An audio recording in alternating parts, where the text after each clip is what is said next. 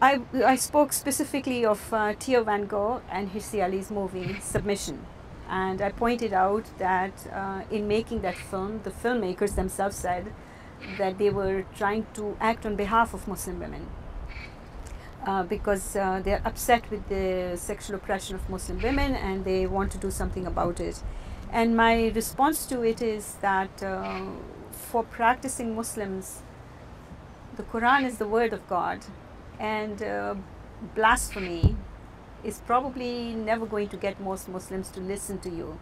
If you and blasphemy here consists of the fact that random lines from the Quran were scratched on the naked bodies of Muslim women, basically as a way to show that the scripture itself sanctions sexual abuse. But it also suggests that there is only one way to read the scripture, which is the way that the patriarchal people read it. And my own work, as you know, as well as the work of so many other Muslim women, is to show that like every other text in the world, the Quran also is open to multiple readings, and that we ought not to naturalize the connection or make it seem as if there's a natural connection between the Quran and women's oppression. You're going to participate in the third conference of Islamic feminism, but you resist to be called a feminist. Quran is not a feminist text. But what I do argue is that the Quran provides a certain framework, an epistemological, ontological framework, within which we can theorize radical sexual equality, basically meaning if the Quran teaches that women and men are ontologically from the same self, same nafs, it completely changes the way in which Muslims in particular are used to thinking about women as having a secondary status, that she was taken from the man's rib.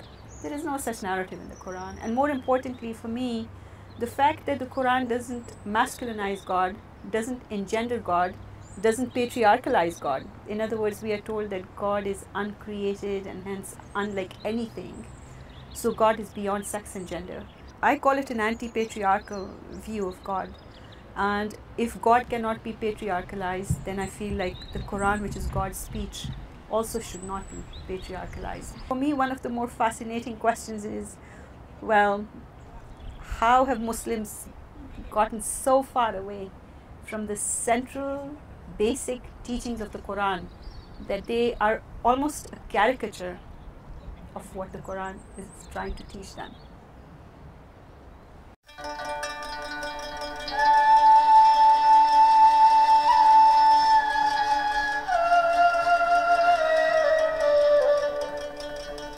Challenge that colonialism made, I'm talking intellectual colonialism, made is approaching the entire Muslim countries, whether in India or in Indonesia or in the Middle East, everywhere, from one perspective that those people are Muslims. The politics of colonialism was based on how to deal with Muslims and how to deal with Islam. For the Muslim accepted the identity that they are Muslims, okay, with no other additional sub-identity like Indian, like Middle Eastern, like Arab. The identity invested by the colonial power approaching the Muslim world was taken for granted from Muslim, and it was in a way interiorized, okay. And this I call trapping, okay? Because part of my identity is a Muslim, but it's not my entire identity. I have so other identities beside being a Muslim. The second entrapping is accusing Islam of being backward.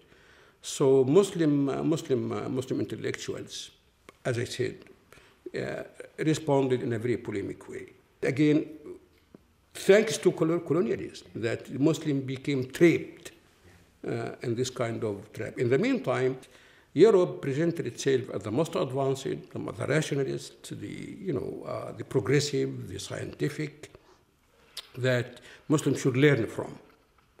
But it was also presented itself as aggressive, exploitive, that Muslim has to fight.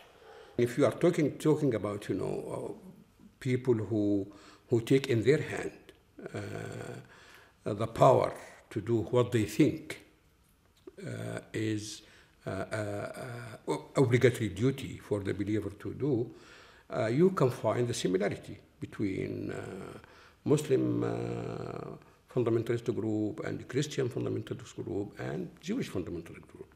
The basic problem with fundamentalism all over the world, even with secular fundamentalism and Enlightenment fundamentalism, is this kind of claim of truth with a capital T.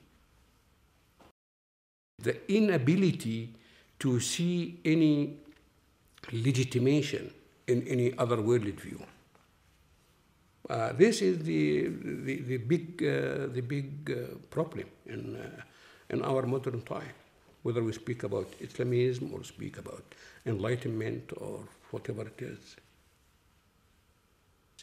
Truth with capital T is the most dangerous concept that allows people to kill each other.